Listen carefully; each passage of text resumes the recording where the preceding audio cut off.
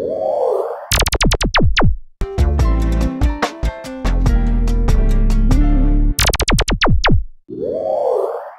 gave my life to him 13 years ago.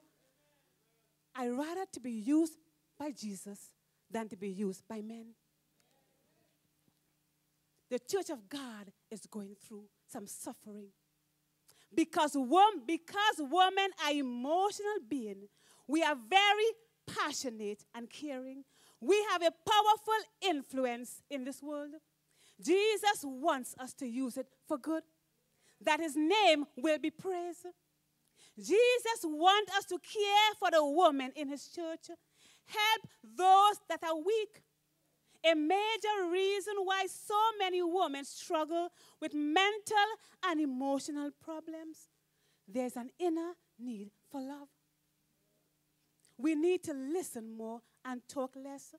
God created us with 2 ears and 1 mouth.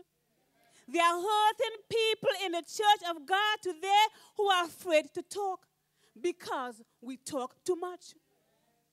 May we heed the counsel from Paul today and seek them out. Our sphere of influence includes our spouse, whether he's Christian or not. Our family, including our parents and children, our co-worker and our neighbors. As women of God, we got to get to the place in the hands of Jesus and allow him to wash us and wash off all impurities, that we may become the beautiful creature God intended for us to be.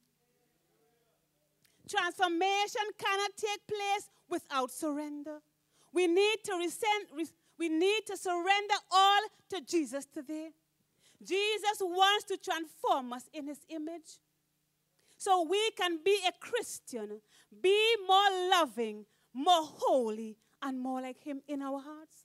When you have a need, I should have a need. When you hurt, I should hurt. When you are happy, I should be happy. When you are blessed, I am blessed.